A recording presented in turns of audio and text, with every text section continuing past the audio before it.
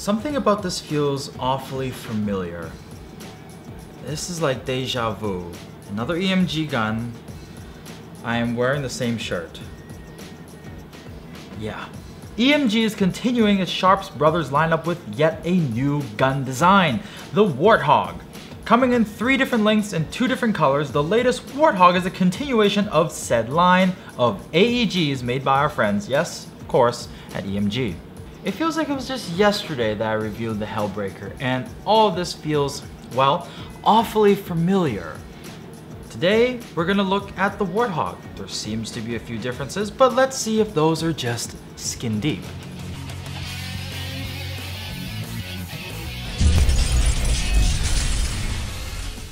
Hey guys, so I was watching Tim's review of the SGR-12 the other day, and the whole word refurbished has been on my mind for a while, and boom, along came EMG and this gun, the latest to the Sharps Brothers lineup, the Warthog.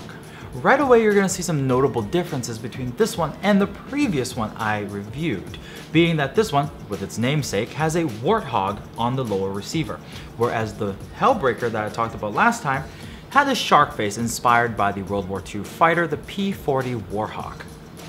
So, okay, the gun comes in 2 different colors. What a shocker. One is black and the other one, you guessed it, it's tan. But for a black gun, the finish on this one is really good actually. It's almost a powdered finish. I am thoroughly impressed. The complete front end of the gun already is different from the last one. The rail is an M-LOK rail instead of the previous key mount, and instead of using a muzzle brake, there is an amplifier. Now this is the longest version of this particular gun, and it comes in 3 different lengths. The 15, which is the one you see, a 10-inch, and a 7-inch. Moving towards the middle portion of the gun, of course you will see its signature Warthog motif right here on the lower receiver. From there, the gun is kind of the same in the fact that it's not ambidextrous like the previous, so selector sadly only on one side. However, it does come with this very nice flat face trigger, which moves us towards the pistol grip. Now, not a fan of the angles on this grip like the previous, but it seems to be less angular, if you may, so a little bit more comfortable to hold.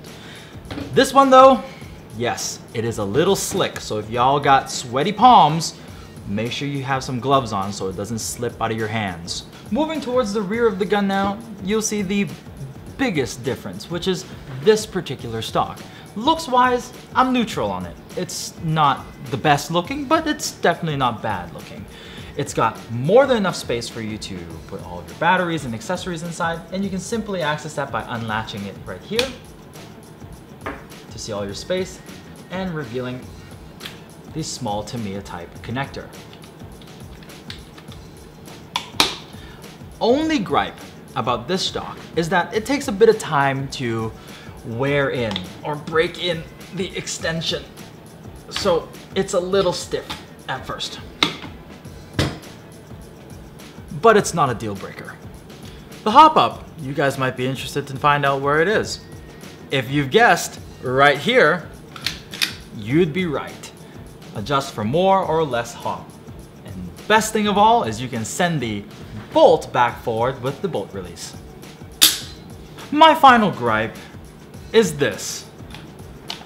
Cool looking gun, super lackluster looking magazine. Man, this feels like deja vu.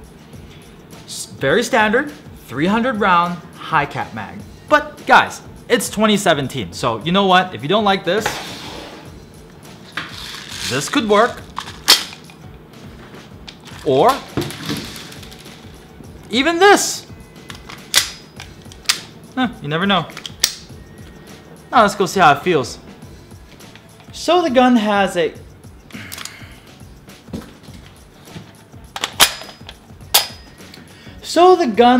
both an EFCS and a MOSFET, so you can expect great trigger response as well as programmability to 3 different firing modes: semi-auto, full auto, as well as 3-round burst. Trigger response,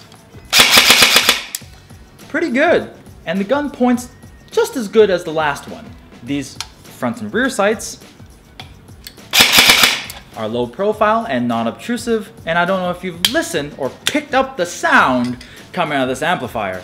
It is much louder than its predecessor. Let's go chrono the thing. I'm using 0.2 gram BBs and an 11.1 LiPo.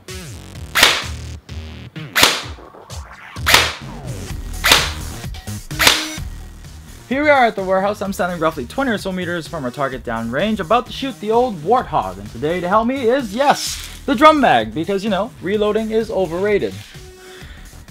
Let's take a look at that spread.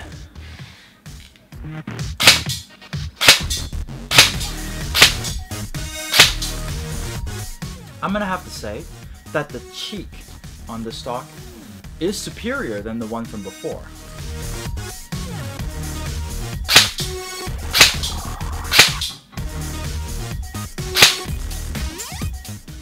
Let's go take a look at those results.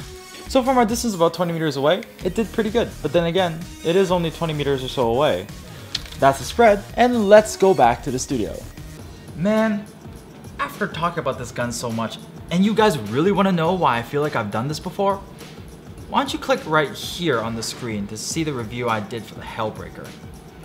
Or if you're interested, you can click right here to see the review I did for the Gray. Deja vu. Okay, I think we can say that the guts of the gun is pretty much the same as the Hellbreaker from before. But like what I said in the Scorpion Evo video, don't fix what ain't broke, right?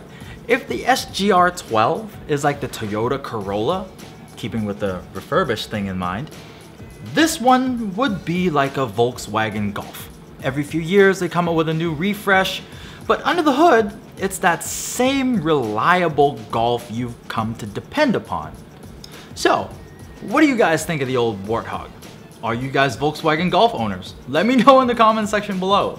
And if you want cool products like this and many more, don't forget to check out our online store at www.redwolfairsoft.com. My name is Mark, aka Blue Steel, and I'll catch you guys on the next episode of RedWolf TV. Have a good one, guys.